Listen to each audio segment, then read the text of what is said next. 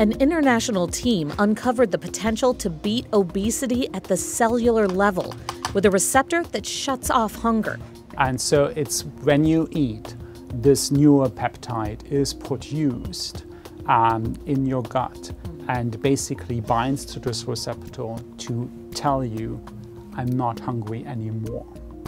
And we would like to amplify that signal. Vanderbilt researchers created a computer model of the active state of this obesity molecule. That we want to target the protein for its anti-obesity properties is the active state. Until this model, nobody knew what the active receptor looked like, making it nearly impossible to design a weight loss drug targeting it. The next step, hopefully, is that we can take the model that I've generated of the active state to design drugs specifically to that shape. We want to not just find a molecule that has the activity we are interested in, we want to understand why it has this activity, because this makes it much easier for us to optimize the activity and avoid side effects, and gives us ultimately a better drug.